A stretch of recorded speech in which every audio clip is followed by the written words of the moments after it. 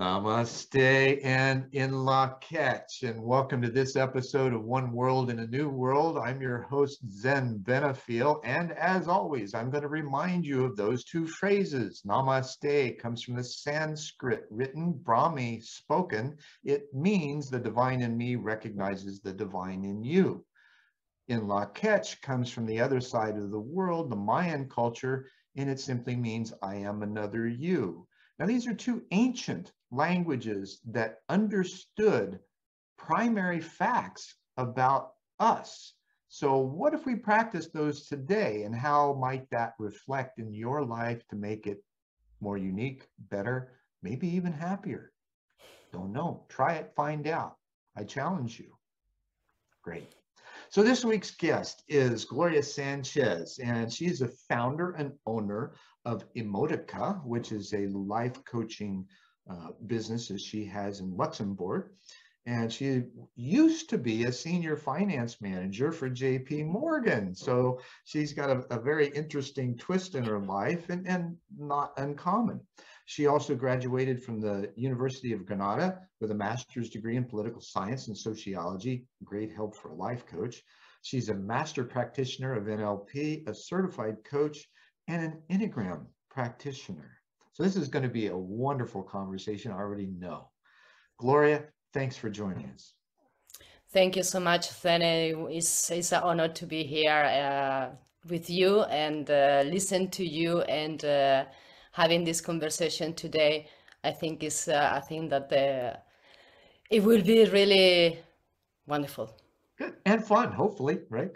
Yes. So yeah, if life's not fun, you're doing the wrong thing, and you better figure out something else, right? So in this process that you've gone through, I mean, right away, there's this stark contrast from being a finance manager to being a life coach. And maybe not so much, because one of our greatest fears is that we fear the loss of money or the lack of it. But before we go into that, let's dive into your history a little bit, or in your case, your herstory, or her story, just to be clear. And how did you begin to make that transition? Was there an earlier time in life when you began to have this inner awareness that made you question what was going on in your outer world? I think I have this questioning about the world all my life.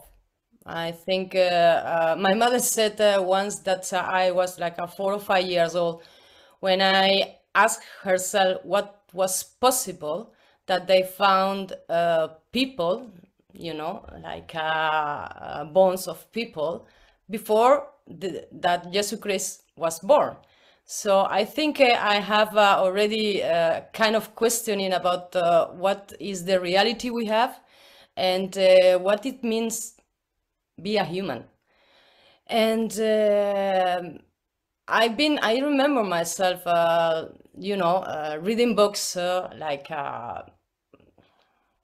Freud, psychoanalysis. I still remember when I became an atheist, because I was reading the psychoanalysis of Freud.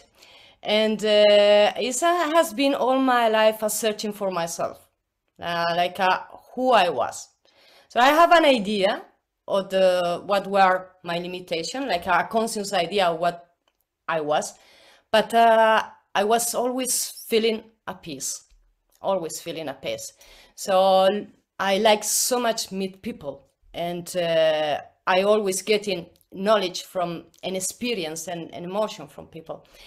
But I think that one of the things that define all of this is it was strangely, or unfortunately or fortunately, I don't know how to say that, is it was suffering.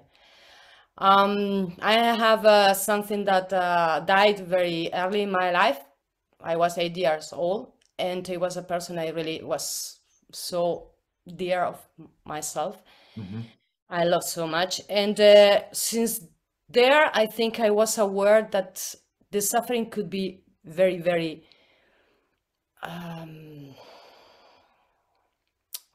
hurtful, And I was in this search for liberating this suffering. Sure. And in a certain moment, and I go to the point because I used to lose myself in the speech. In a certain moment, what was happening is that looking about myself in the different areas. I've been, for example, a dancer in Ibiza, in a disco when I was 20 years old, and then I become a senior manager in a bank. So what is me? What are you looking? And it's happened to me that another death, someone very close to me, and as well very young, was a wake-up call. I said, Gloria, you are looking, but you are looking maybe in the wrong building. You are looking for an idea, a reality that is in a frame, and you have been done your path in that frame, and you are almost getting, I could see the top. I mean, not the top of the top because I wasn't Jimmy Diamond, but I could see the top. And I said, no, this is not the point. I'm not getting really what is me. And in the same moment, what happened that my mother became ill. So I was in my searching about myself. And in that moment, my mother has a cancer. And I was already planning to have a stop, and I took this opportunity. I talked with my manager and I said, at least I need 3 months. I need to go to assist my mother. And that was the wake-up call. So the wake-up call coming before, but I didn't want to listen. I even become ill. I got a genetic disease that wake up. I didn't want to listen. And then it was to see something that really were very important to me. Sure. And it was my mother, and this was the thing that said, I need to get alive. Well, it's interesting, and heartfelt condolences for losses. And that's really, our transformations generally come from some kind of trauma emotionally, because we begin to look for self, and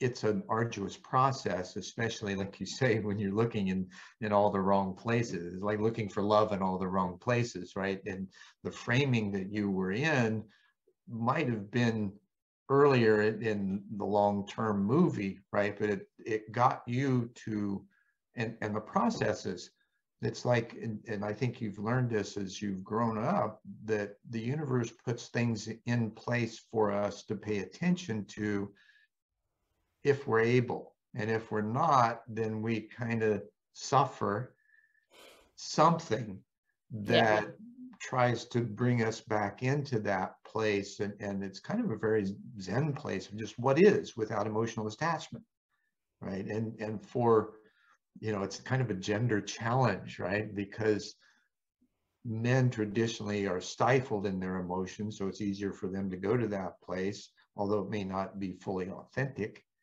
And yet the feminine aspect of it is more, you're steeped in emotions. You feel this is the basis, like John Gray said long ago, women are global, men are compartmentalized.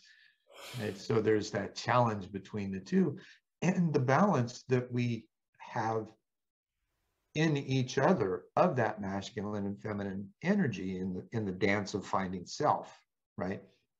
So when you went through that process and drawing that up again, I apologize because I know that's a tender spot for you. How did you get through it, and what did you notice in the process that helped you transcend the trauma? I think that was the fear was a wake-up call, because I could lose my mother, and I'm living in Luxembourg, my family living in Spain. So normally I see my family like some weeks, very short weeks, 2 weeks, 3 weeks. Sometimes my family come here and stay longer, but the work is here. So in a moment I thought it could be that even these 3 months I will be there. It was very egoistic way, selfish way to say, but how can I say? Even if I'm going to see with my mother and the cancer can get the life of her life. Mm-hmm. I have an opportunity, if I put together every day, that I maybe will have, if she doesn't have cancer, I didn't have this opportunity to be all these days with her. So I said, I need to do that day, the best of the day. Whatever it happened, it doesn't matter.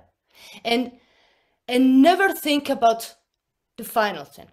You have only today to think about. You just have to make your best, because your mother cannot afford to see your fear. Your sister cannot afford to see that you are fear. And if you are plenty on fear, you are losing maybe the only days that you'll have left with her. So this is not good for you. You are not helping anyone else. I have today. And this is what I thought. And this is what it told me. You know, through the chemio, the chemio, it was my sister that was really there. And it was really difficult. I jump in, just managing in the business, no, in the company, how I can leave the company and go there. So, and I was there, and it was happened something that it was a flower. Every one of us, my mother, my sister, and myself, we flower on that days. I have the worstly moment, you know, in a certain moment, my husband was with depression, and I leave my husband alone in Luxembourg, and my mother on the other side, you know, that we don't know. And I was happy, and I was wondering, how it's possible to be happy in the worst of the moment of your life? You are going to lose your job that you have been really working for that 20 years. You could lose your mother. Your husband, you don't know what could happen. And I'm happy. So, see my mother eating was a gift. See my sister smile and laugh was a gift. So, it's now. Right. It is now. You know, Eckhart Tolle, you know, The Power of Now. And a long time ago, an American author named Og Mandino wrote a book called The Greatest Salesman in the World. You know, and everybody thinks it's about sales and things like that. And part of it was. But what he says ultimately, and he calls it the precious present. Right. And in that, it is truly a precious present to be in the precious present. And that's something that humans, I think, the majority of us have a real difficult time of not thinking about the past and worrying how that's going to affect the future. And what you found is in that moment of just being there without concern for the past or the future, you felt the gift of that in how you were flowering with your mother and your sister, to use your words. And it's perfect expression, because it's blooms, right? That whole expression and experience has a chance to bloom, and you feel it. It's a visceral kind of experience. It's undeniable, yet how do you articulate that, share it with others so they can at least be aware that their own experience is available too? So how have you done that in the work that you have learned to do? And maybe now is a good time to kind of broach the subject of the Enneagram, which is yeah. And you have just put me the line, because you know, you mentioned Eckhart Tolle, and this is one of the readings that I think it was years ago, and I couldn't get a word on that. And in those days, you know, the power of now, I have my decision before I read the book. And then I saw again the title, and that moment I said, this is what I was doing. So let's see what it is. And then it was a blooming, because, you know, he had the kind of knowledge he got about the presence, about the be out of there, that there is something more than the mind, it blows my mind and complete everything. But it was something happen. The things that were happening is that, okay, he got to this point, and he talked about these vulnerabilities and their suffering to get to that point, to the night of the soul. Mm-hmm. So I said, yeah, there are people that happen like that, but it's not happened to me. So I need to get a way to understand how my ego works, at least to observe my ego and don't believe what my ego is talking to me, you know? Right. So I go to the Enneagram because in this process, when I was with my mother and just finished all the treatment and all that, these things, a friend of mine said, listen, I think you could be a good coach. I said, me, a good coach? I'm so emotional. It's not the point.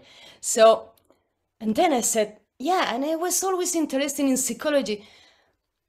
Okay, the fact is that I want to be a writer, but I didn't give me permission those days. So I said, it could be easy to be a coach. So I got coach. I got, then someone told me, if you have been done coach, now you need to do NLP, which is looking to your shadows. And I was applying for an inscription to do this, and someone said, but if you don't know Enneagram, you will not have the traction and the structure to go ahead. And I said, okay, we are going to see what it is. And I go there, and it was funny because I did the test. And the test gave me a number. One teacher gave me another number. I was as well put it like an 8. Someone else told me that it was a 3. And I was thinking I was a 5. So what I understood is that the work was in me. And maybe everyone has a little piece of reason, but the only person that know who I am was me. Mm-hmm. And I go to the Enneagram, and then someone asked me just a little question, very silly. We were in the group, and we were doing preparing the table for dinner. And one of the teacher asked me, why you put it, the plates like that, and you put that way, and you prepare the things? I said, because I like that this is beauty as well. I need that is beauty. And I said, okay, you answer. This is a 4. This is not an 8. This is not a, this is a 4. And then I got, boom, my head did something like that, and they were already explaining the different ones. And at that moment I say, yeah, I've been trying to do all my life a 3. So a person looking for be evaluated by other, gain to the building, scale, the social ladder, all these things to get to the happiness. Right. And it didn't work. I'm working with people that are above me and they are not happy. So no, this was not me. This was me doing the frame that everybody thinks that to be success, we need to do that. But no, I'm not successing by that. I'm in emotion. And this is what everyone told me every time. I mean, I was a very good manager because I'm intelligent and I have distraction to do things. Mm-hmm. But on the other side, I was so emotional. And every time I need to shut down my emotion. So what I understand is that I was in the wrong place. It was not me that was wrong, that I was feeling all my life. Something was broken inside me. So I understood that no, I was not broken. My ego make me think I'm broken, right. But I something else than my ego. Based on the past programming and things that you grew up with in the world and how it expresses we ought to be, and we don't give ourselves permission to explore who we are first and then find that place in society or work or whatever.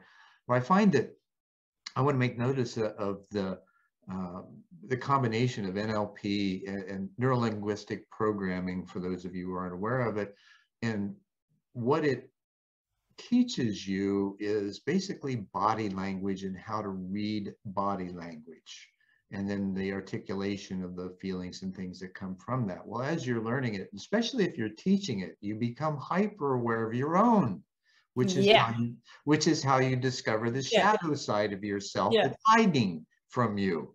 exactly. And that's a kind of an ancillary effect from that, but it happens, right? And the same with the Enneagram, is you're looking into that, you're looking at, okay, who am I really? And this person sees me that way, another person sees me that way.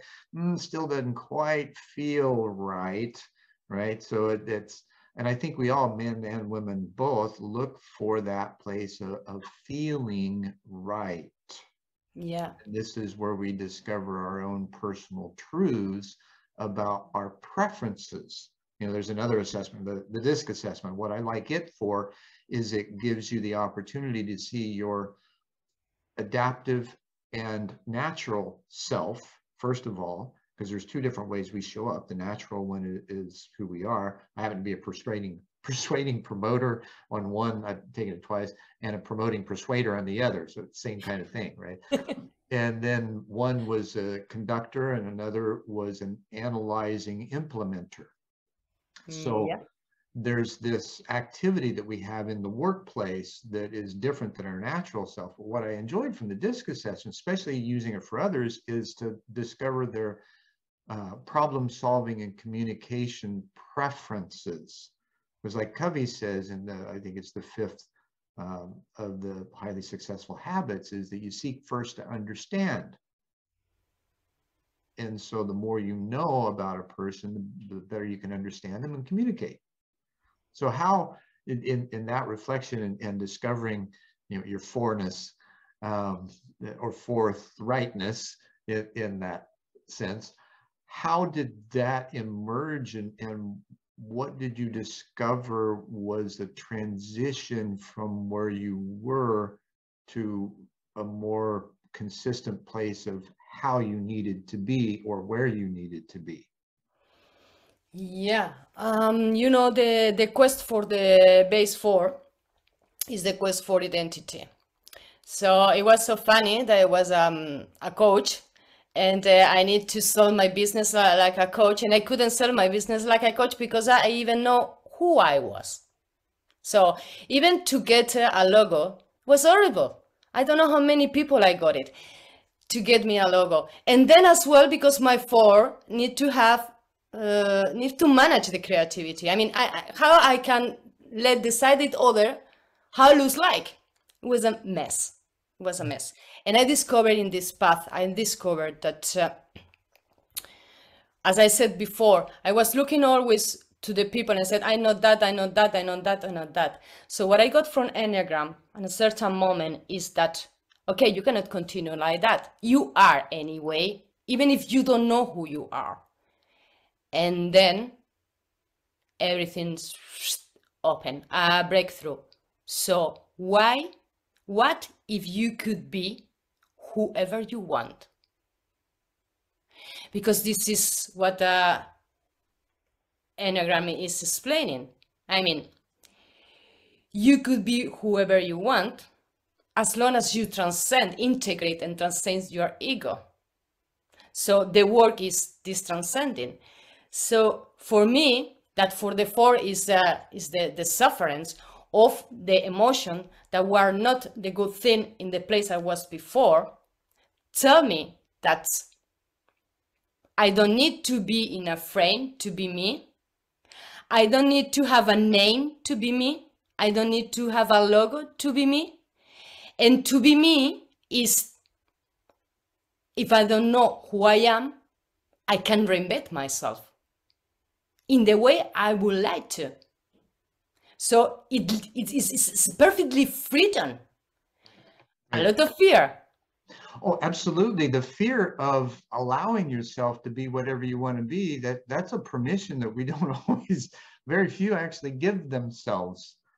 And in that process, it seems that as you're opening up to that, kind of how, and this came to me some years ago, is that there's this natural emergence, right? If there are all these parts and pieces of who we are, and we have a design that is integral to our form, fit, and function in the world, right? Because if you're looking at it from a, like Dr. Irvin Laszlo does, from a higher self perspective, Yeah. right? And then how that filters down, kind of like cosmic consciousness condensing into form. How does that happen? What's the process for it? How do we recognize it? And what are we really capable of being from that perspective? So in that, what I discovered was that there is this ideal of a perfected form, fit, and function. It's this in the world. And it's the same thing as, you know, we've heard for ages, oh, okay, you know, do I have a purpose? Do I have a mission here? Who am I? What am I here to do? How am I to be in this life? And so by going into these kinds of places as you have, that launches the discovery process of how we can find that. So can you maybe go a little deeper into the internal process that you went through? I can go deeper. So what I discovered in a way is that if I'm able to transcend my vulnerabilities, I will be free of my own frame. So the vulnerabilities we have is the identity we have about ourselves. We give an image. So some people is a mask, for some people is a shell, for some other is an armor, you know, and we rely on ourselves in this. So the problem is that if we rely on this, we are not going to access to our divinity. This is what we discover. We are divine beings that are in a material world. And you know, I listened something lately.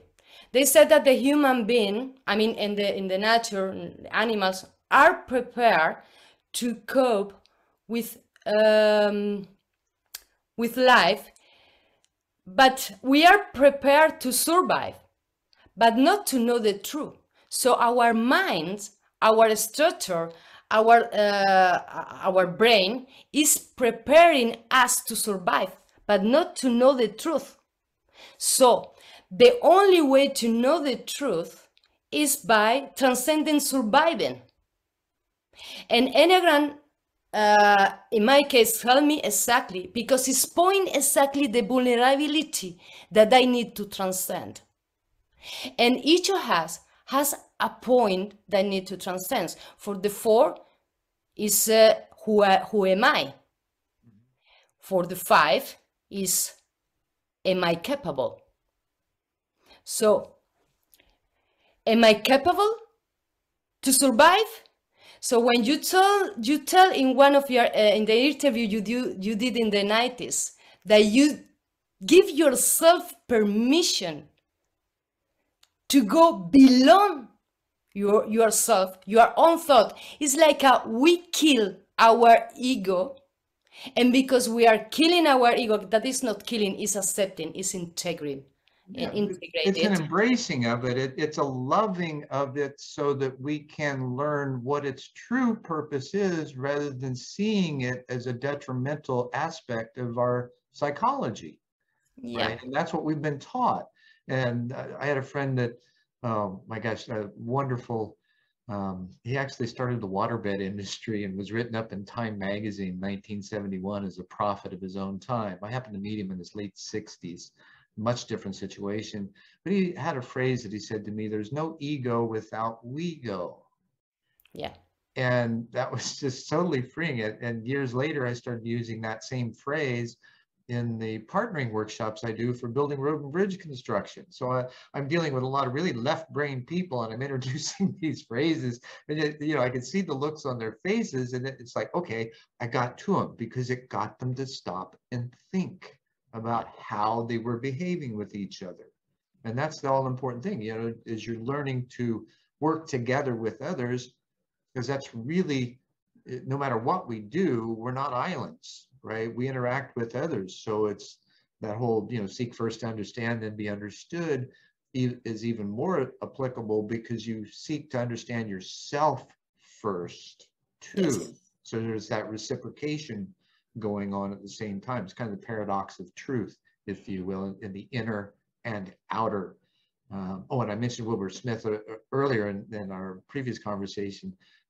Another thing that the people from elsewhere said to him is that we don't know that we humans aren't aware that we live half inside and half outside. Yes, it's exactly that what I got from the Enneagram, because my worst thing in all the wars was always they said communication. They would say communication because I'm really emotional. And I'm talking and you already see this energy. So everybody was telling me that this was wrong. So all the time, my ego, it has been working little by little to manage my emotion. So from one side, I was in a jail. But on the other side, I train to do this better and better and better and better. So when they said that it was the worst of me, it became the best of me. Why? Because when I'm working as a coach, at that moment, it's my emotion that make the people feel close to me. And in which way? Enneagram teach me some very important thing. I think is the most important. I mean, one is the knowledge about ourselves and what we need to transcend, this vulnerability, because we do things are very good, but we are not getting better because there are this vulnerability. If we accept the vulnerability, now I don't have limits anymore. And I discovered that Enneagram is that every one of us has this vulnerability. And everyone has been working little by little the whole life to cover this vulnerability. So this is an asset. Well, vulnerability, I had an interview for Superpowers Expert some years ago, and I'd never been asked what my superpower was, never even thought about it, right? And so Tanya Reckler was her name. She asked me, she said, so what is your superpower? And without even thinking, I blurted out vulnerability, right? Which is exactly what you're saying. And that gives us the freedom to experience the access to whatever next step is there for us to make. Yes. And when we see this in everybody, and when we see the people, for example, that react to something because they feel hurt, is much more easy to remember myself. They're not talking about you. They're talking about themselves in their minds, and it's their own vulnerability. So please be in present with them. Oh, that is such an impeccably clear perspective that you just offered in recognizing that it's not about you, right? Yeah. What we do as humans, when we hear something, we instantly reflect on our own experience with whatever it is we're hearing. And often that's biased and prejudicial based on our past rather than being in the present and just listening to the other person's experience and trying to relate it from their perspective instead of our own. Now, you mentioned that what I hear you saying about the Enneagram is that it's kind of like a cognitive science, right? Where there's all these different kinds of patterns that are evidenced through the numbers. And the strength of that pattern in our lives is what resolves into the clearest number, so to speak. It's like when we talked before, both of us kind of test as an 8, but yet there was a deeper thing that you recognized just from watching some of my interviews that I was really a 5 under the guise of an 8, right? So Exactly. those kinds of peeling back the layers of the onion, and thank you for that, because that was kind of a blessing for me that you were able to peel back the layer of the onion for me and share another perspective for me to see that I Because hadn't. your power is there. We cannot, if we try to be someone else, we are saying life that the life is wrong. It's a kind of pride. I don't know the name in English, but a bad pride, you know. Sure. Is I come in with a Spanish name for that. I'm sorry, my English sometimes is not to my That's best. fine. What's the Spanish? What's the name that comes? Orgullo. Orgullo. This is the name we have in Spanish. Is what it teach me is that if I'm able myself to be present with me and accept myself completely 100% with the flows, with the good or the bad, that I don't think that they are good or bad. This is something that I think I learned from my mother sickness. If I accepting everything of me, I don't need to teach people on things, because my vibration will make arrive the right person to my life that I can help. And I know that these people are helping me at the same time. So Enneagram teach me that by being selfish, to understand myself completely, or serve myself, and accepting myself, I will have access to my gift to the people. And this is the only way. If we try to help people without helping ourselves, we just giving them pity. We are thinking that we are higher than them. The only way, there is no way to help others. There is no way to change the world. The only thing we can change is ourselves in our work. And by changing ourselves, this new person we are, that we inventing in any now, is what the other will vibrate with, and doesn't need action. It's like Eckhart Tolle said, yeah, we do action, because in life it will put you you will see all the synchronicities, and you are going to jump like a one into another. Right. So there is not anymore what I was thinking, that the life were putting me pulls in the wheels. It's like no, I didn't understand. I was the pulls putting on myself. Right. There's this push and pull that we have on life and energy and others, that when we stop pushing and pulling, what do we find? Flow. Yeah. Because we've let go of the notion that we can control anything other than what we choose to be, do, and have in that moment. Then, you mentioned the selfishness of that.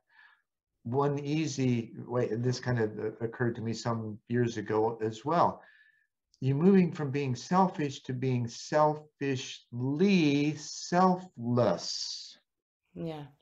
In that process, right? And it's a tremendously empowering place, confusing, chaotic, nebulous when you first step into it, right? Because you have no idea what you're going to experience. And I think that's part of what the fear is in humanity, is that we don't know what's going to happen. So we want to, condense ourselves or constrict ourselves and begin pushing and pulling.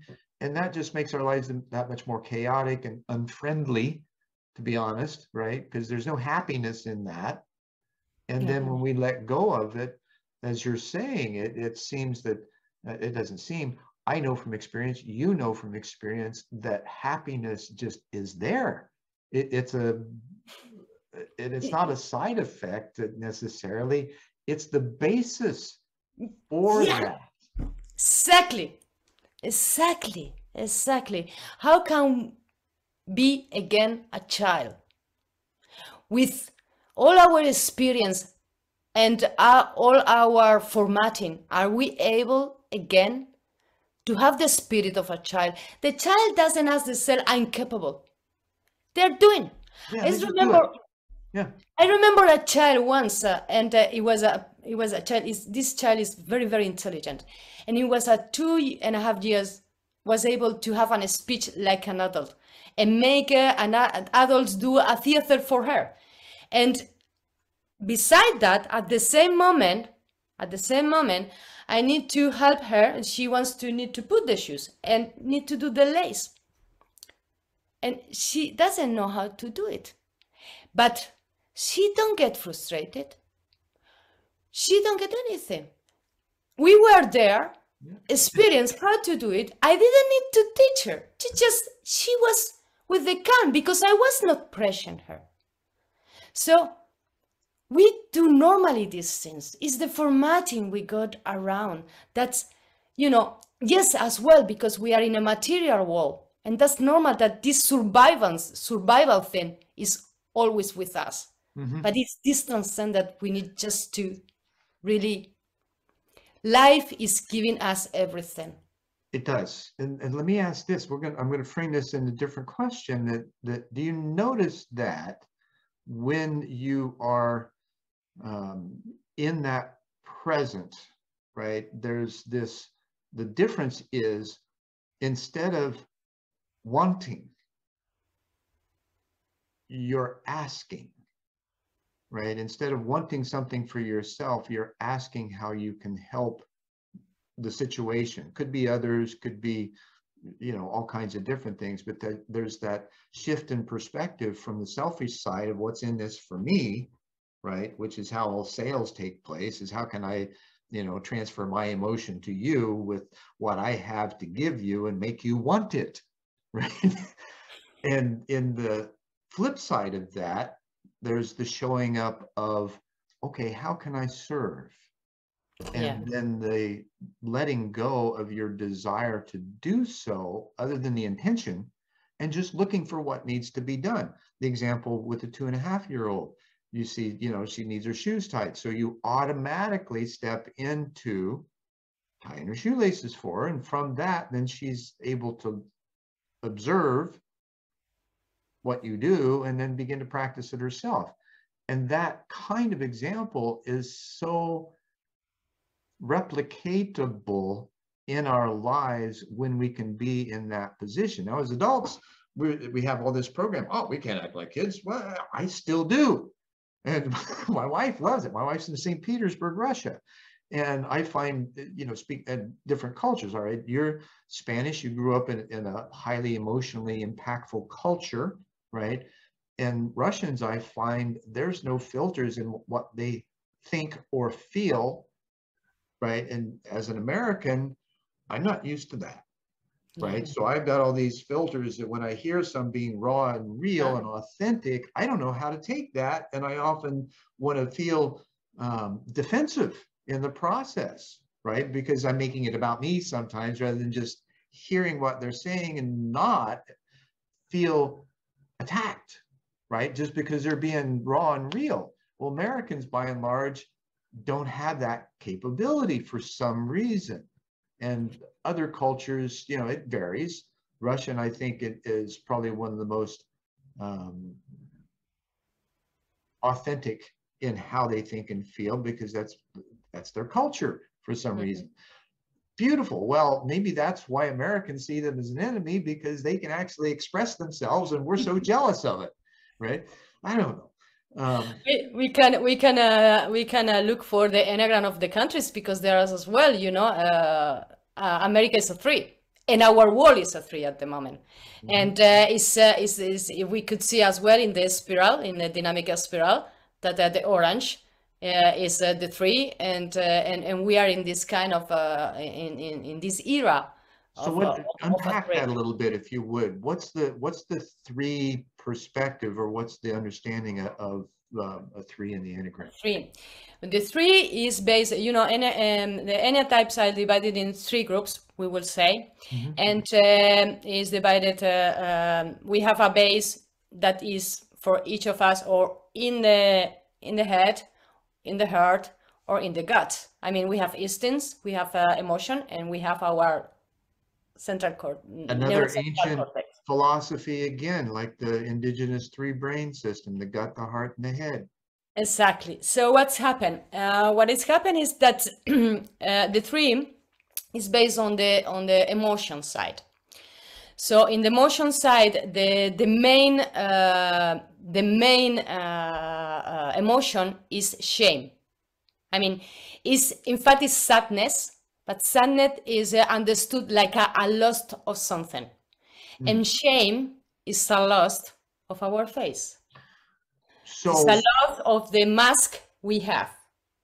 and So that seems like it, just reflecting on that, looking at the world situation. Okay, we've been taught to be, there's this global pandemic, and this has happened over the last couple of years that pushed us into obsession on self-hygiene, sequestration, which made us afraid of each other, which made us ashamed that we might be able, we might infect someone else, rather than the opposite of that, of feeling whole and complete and immune and operating as normal.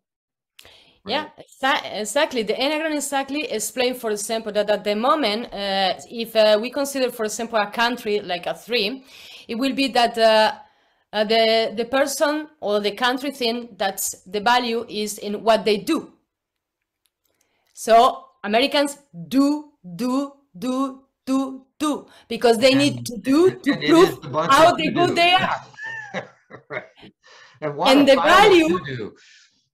And the value is when they other value the things you are doing. That's why you cannot stop to doing. So this is, we could see the difference between the Asian and the Occidental, minds. So we could see that. And for example, we could see that when the 3 that doing and expecting that the other give the value for the things that they are doing, when it's not working well, they go to a 6. So they go to the paranoia, they go to a fear. And that's happened a lot. We could see as well America in that way, that in a certain moment, this, for example, this group for preps, America is plenty of group for preps preparing, for what it could come. We could see this in so we see the Hollywood, we see the bankers, we see the people that got the good life. America is the image of this, so everything is an image. And then when there's something, behind this image is not working well, then we go paranoid. And then the arms, I need to have an arm in my house because I need to defend myself and I need to defend my values. So we could see even the countries how can be used that way. Right. And also, I would say that maybe you'll find this to be true, and I'll just ask the question, do you find that also causes aggression? Okay. Exactly. So Exactly. so aggression essentially, and I'd like to bring in live and let live at this point, and its principle of being two-sided. Talking about flow and synchronicity and things like that, it landed me in the executive director position just a few months ago, with 30 chapters in 19 countries that are in flux. And so there's this huge opportunity and responsibility in stepping into that. And what I find so simple and profound in the principle is that there's two facets of it. There's a legal and a moral. The live side is the legal side, and removing aggression in our laws, in our legislation, even governments. All right, we don't need to be aggressing on other countries at all. We're in the 21st century, for crying out loud. We should know how to get along with each other and share planet resources, because we are only one planet, we are only one people, and this is just one time. Now, in that perspective, the legal principle allows us to eventually move into laws and legislation and change those things, which is the power of the people to do so, which we've avoided so far. Now, with the moral side, that's been a little easier. That's to simply let live. As long as you're not aggressing on another and you're happy with what you're doing, then have at it, right? We have no right to tell you what to do, how to treat your body, what clothes to wear, what religion to have, what, all of those kinds of things. You know the funny thing? The funny thing is that the person, the Enneagram, the Enneatype that will say that is a 9. So it's the triangle we are talking, the kind of strategies. When my normal basic strategy doesn't work, I go to the other, and it doesn't work, I go to the other. So the ones that you exactly said is that like seeing all the points of view, seeing what is the reality for each of the people. The funny thing is that your country got a president that is a 9. So this is the funny thing. A 3, for example, with all this doing, need to be in a 9, in a position of a 9, to see what are all the parties talking, taking all the most important thing and value for each of them, put together, and deliver something completely new. This is a big shot. I'm not saying that Biden will do these things. What I'm saying is that the capacity is there. The capacity, if he works in his ego, is what it will deliver, and I think it's what it needs now in America with all this polarization, Mm-hmm. and it fits. It fits. Sure. Even looking at things, it fits the thing. It fits the narrative. So it really does, and yet, one person is not going to make the difference. And this is also what gives us. It's like we relinquish our free agency to someone that we feel is an authority or that ought to have our allegiance. Even when there's things that are obvious on a world scale, such as, the Saudis not even paying attention to him, right? And his unwillingness to talk to Putin about what's going on in Ukraine, or what NATO has been able to do with their progression in Ukraine, kind of under the radar, which is what caused the whole recent skirmish to come forth. These were decades of events that were happening behind the scenes that nobody is being informed of. We're just looking at the present and how it can be, I would say, manipulated, and that the public can be marginalized by the narrative presented through the media in order to do so. Yeah. What happened to, how can we learn to get along? And how can we eliminate all of those things that are in the way of us doing so? It's easy. I have a project here in Luxembourg for this. Don't we all? Now, if we could just... I mean, it's not me. It's Right, like right. everybody is doing this all around the world. Sure. We try in Luxembourg, a group of people, and in other movement, I'm working as well. We are trying to introduce emotional intelligence in the school. So if a child that is still is passionate to do the lace, we still promote that way, that life is learning. Life is not, we don't need to get frustrated. Get out all this frame and leave the possibility of the child that can understand themselves, this auto-observation about their feelings. Mm-hmm. When you teach them that emotion lasts only 90 seconds. Everything we have afterwards is the blah, blah, blah, blah, blah, blah, blah, blah, blah, blah we put in our minds because of the experience we have in life. Mm-hmm. And we are, as we said, we never be in the now. So what we want is that the children know since the beginning in the school to know themselves, to know to regulate their emotion, to understand what doesn't mean their emotion, that they are engines, they are fuel. This is gas. Our emotions are gas to get to our objectives. It's gas to get our dreams done. Yes. So if we promote this in a way that is healthy, they will know each other in a different way. They will see the vulnerabilities are points that need to transcend, and you need to, and you will understand the other. This is what Enneagram teach me, that everybody has their vulnerability. So someone can, bully him. And what I see is someone that is suffering. What is happening in their house that is need to bullying? So if we teach the children on that, and communication is getting better, the history of the humanity will evolve, because we are at this verge. We are exactly at this verge, and we haven't done differently in thousands and thousands of years. And now is the first time that human has this consciousness. It's the first time that, no, it's not the first time. I mean, we have Buddha thousands years ago. We have in mass. The reason that it hasn't evolved to a great degree is because we were still concerned about survival. And exactly. Now with this, industrial age and technology age, there's less of a concern for it, especially in first world countries, and some even in developing countries, and companies too, perhaps. So what happens then is we've got this, you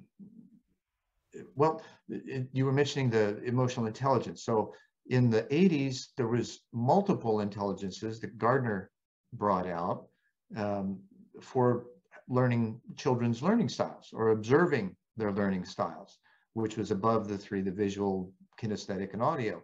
Then and I think there were 8 of those, maybe 9 now.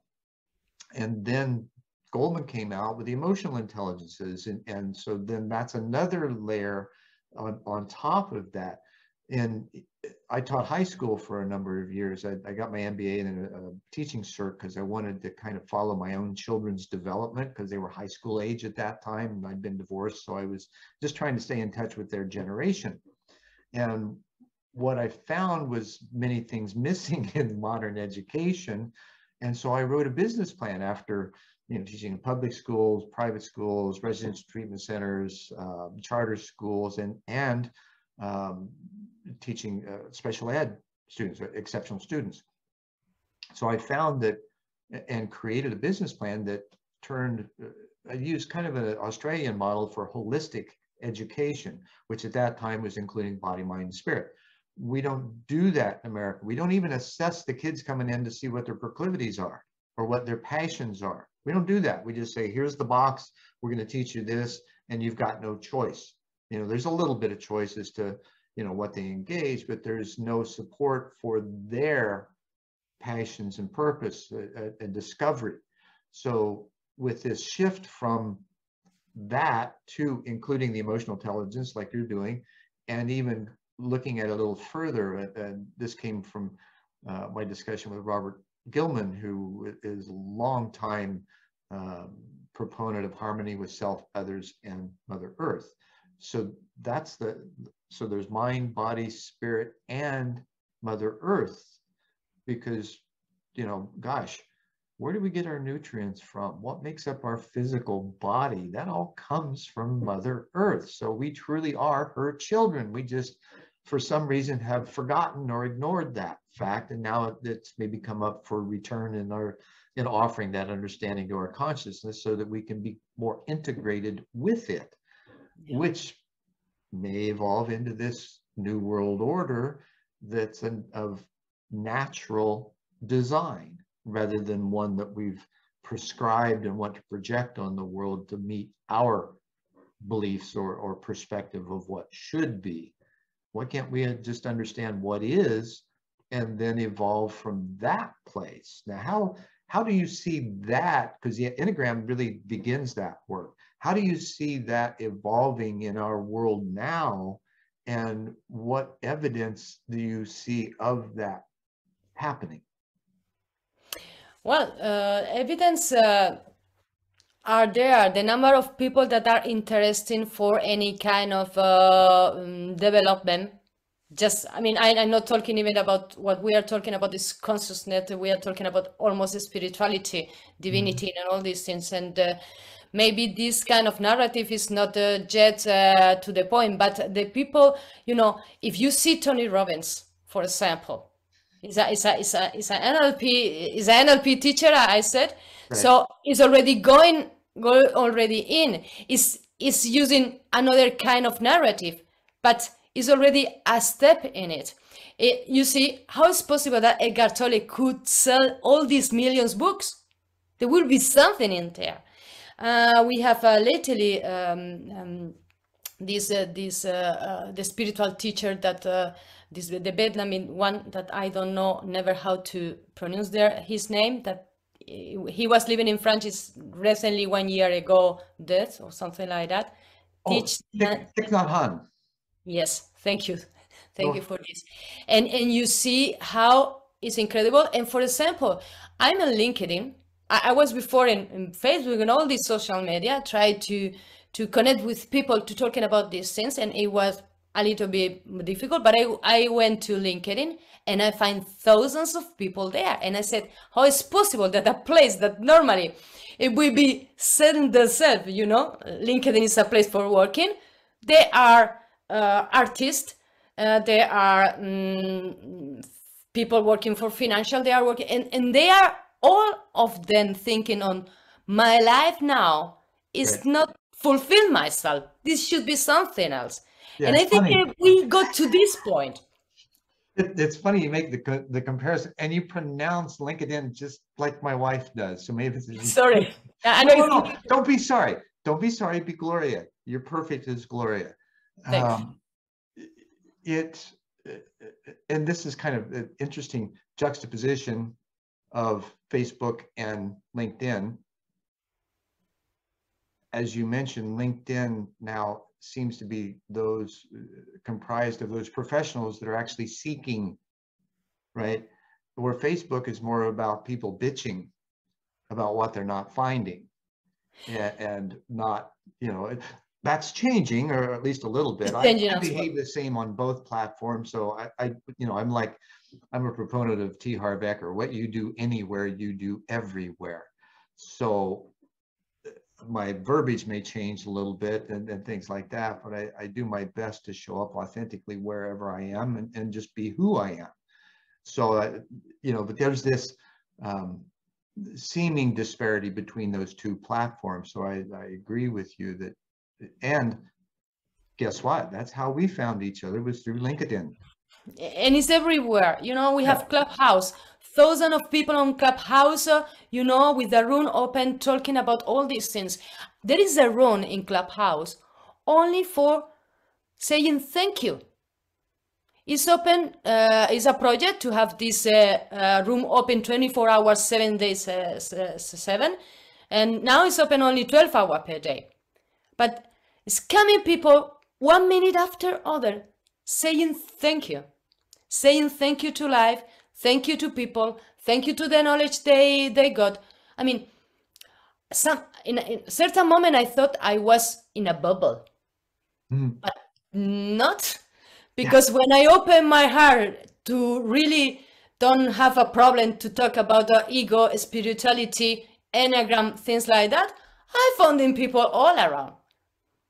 And my project is, I don't need to do anything for this. It's things are coming and happen. People looking for me when you are here. You asked me for this, and I said 2 weeks ago there was another person, and a month ago was another person, and now everything is going. So we are, if we are here and we have people listen to us, it's because there is this space. And I remember someone said, with the S spiral, the dynamic S spiral and everything, is that we need to get at least first the 10% of the population having this motivation. And the world, the one world, will change, will make the shift when we arrive to the percentage of the 30%. So I believe that all the problem we are having now, all this sufferance we have in all around the world, this nonsense, because it's nonsense, what we are seeing all around. I mean, there is a sense. I understand that there is a sense, there is a meaning. Yeah. It's part of a process of evolution that every planetary civilization goes through, from what I understand, because it's just the normal process of an evolution of consciousness, a collective consciousness that's seeking to support itself, rather than in the past, our patterns have been to diminish others in order to set ourselves above them, like you were talking earlier. Right? There's this disparity of, when you, and it goes back to Namaste and in Lakesh, right? That we see each other as ourselves, as the same. Then we can figure out how to, what dance tune to put on in order to play together, or whether we even want to play together, right? And yet there's no animosity when you realize, oh, I just don't vibe with you. It's okay. You go off and do your thing. I support that. Have fun. Don't hurt anybody. Don't hurt yourself. Be healthy, right? And then come back and say, okay, now what is available for me here? And this is, where you put your attention, intention, and interaction towards. One of the things I told my wife, Luba, at the beginning of the pandemic was I really hope that this obsession on self-hygiene and sequestration gets people to turn inward. And apparently it did, to a great degree, because you and I are talking as a result of that. And there's hundreds of people, thousands of people in hundreds of groups that are doing similar things. Now, watching that all evolve to the next level of integration is going to be a lot of fun. And it is also evidence of, speaking of planetary civilizations and timelines, that cosmically we're moving from one age to another, from the Piscean to the Aquarian. And there, according to Jose Arguez, there's a 50, and others of his ilk, there's this 50-year segue in between, and we're a little over halfway. And so it opened in 1987, it's closing in 2037. So we've basically got, 15 more years for us to find that state of less entropy, which creates faster time frames to get things done, and that momentum increases exponentially as it happens. So it appears, just from that perspective of just looking without emotional attachment, desire, want, will, all those kinds of things, that it's happening. And our free will and our agency being used to step into this, like you have and I have, and in this conversation we have, right? It feels so soothing. And even in the potential confusion and chaos in it, because even the confusion and chaos have patterns that we haven't recognized yet, and that's why we see it as chaos. We don't see the patterns. Sometimes it looks to me, it looks like a contradictory, but it's not contradictory. From one side, I think we are going to in our sphere of life, with the people we meet, everything is getting better and better and better and better. And on the other side, we see the world going worse and worse and worse and worse. I mean, I saw this just because I see the news, because it's with the people that I normally have relationship and the people I meet, everything is going better for every one of us. Isn't that a strange? Everybody's going on the flow. Yeah. Media and on the other side, everything's horrible, and yet our direct experience with those around us are like, oh, this is pretty cool. We're having fun. So what's up? That's the point. So it looks like this need to get to a point that a lot of people will suffer more to have their awakening. Unfortunately, I don't want this. I don't want this because it's sufferance, and I'm here talking to you is to avoid sufferance, because it could be pain, but suffering is something else. Suffering is a choose. We choose to suffer. Pain, we can feel pain, okay? But attached to the narrative, the past narrative or the future narrative to something that is happening is what we add in this suffering. Right. And the problem is that the world is, is plenty of this suffering, and for one side that this will make people wake, but on the other side I said, my God, we have the consciousness now, We don't need anymore to go through suffering to awake. Would you say that that sense of suffering is more perceiving being disconnected, Yeah. as opposed to feeling connected to something greater than we are that has no limitation? And again, it's the choice, right? Suffering is optional, as the great teachers have said. And yet we continue to do so. And yet all of that still indicates that there is a greater connection within us that we can sense. Maybe is just coming out an idea in my mind. If I can say, maybe is because of our bodies are only capable. I mean, the evolution of the human is it was referring to survive and not to know the truth. That's the sufferance is in line with the survival concept. Mm-hmm. And if we take out the suffering, I mean, and we open, I mean, the limiting belief, like the life provide to us, we transcend the survival, and we transcend the suffering, and we transcend everything. But I mean, my work is to be here to tell the people that if they don't want to see the vulnerability, how they can go behind this mask, how they are going to reveal the divinity they have in themselves. I used to talk to the people, and when I do videos in Spanish, I call people precious. In Spanish, we have a sentence to address to someone like a bonita, like a nice girl, you know. And I don't like so much this nice because of the beauty and the, you know, and the girl. And I was not, because we don't say this for men, you know. And then I was thinking, there is no bonito, right? No, there is no bonito, girl, there is bonita. You know, pretty man, that sounds a little strange. And then I took something from our culture, precious. Precious has value. Yeah, it does. We are all precious. Precious. We are irreplaceable. I remember being a child and thinking that two twins in the same bed, just the light from the sun touch one of them during some hours and not the other. This just make the difference.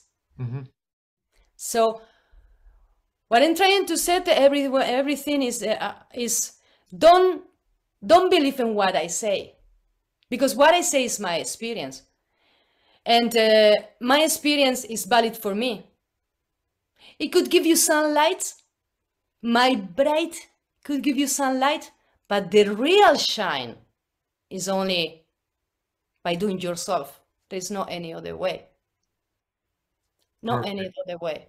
Nobody will learn to walk life in other shoes. And this is what we need to understand.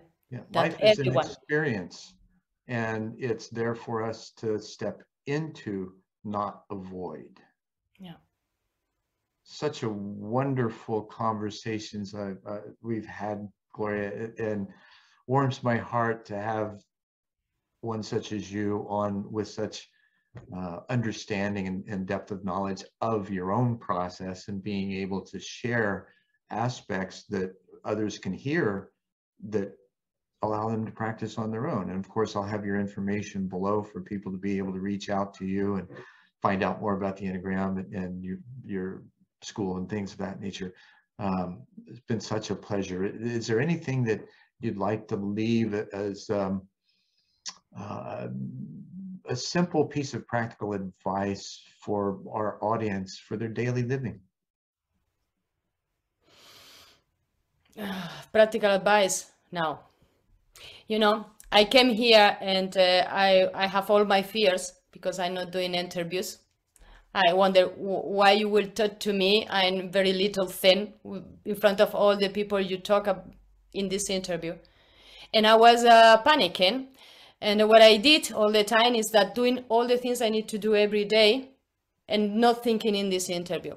And this morning I woke up and I said, oh my God, I have all these things. I'm not going to be to the level. And I put one of your last interview, and it was softening me. And I said, you know what I need to know now? I have between 2 or 3 main vulnerabilities. One is that I'm not enough and to be unique. So if someone else had already told all these things, what else new I can add? And the second is I will be capable. So I said, you learn that this presence, close the videos, close everything, talk with your husband that is coming back from a thing that he is doing, play with your dog, and it will work, because it doesn't matter my expectation. What is matter is the connection. Someone will get something from it, and what is need to be happen is already happened. So the expectation we have is our mind, is our hamster. Wonderful that you got that insight and had your own apocalyptic moment even before we began our chat. It's wonderful. Oh, thank you again so much, Gloria. It's been a pleasure, and I'm sure our guests will enjoy it and follow up with you as well. You know, I'm a kind of bulldog.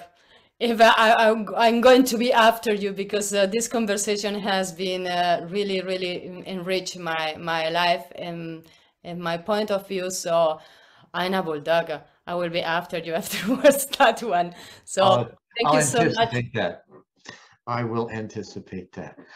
And namaste and in la catch. And thank you all for sticking with us for this episode of One World in a New World. I'm your host, Zen Benefiel. And as always, I'll see you next time.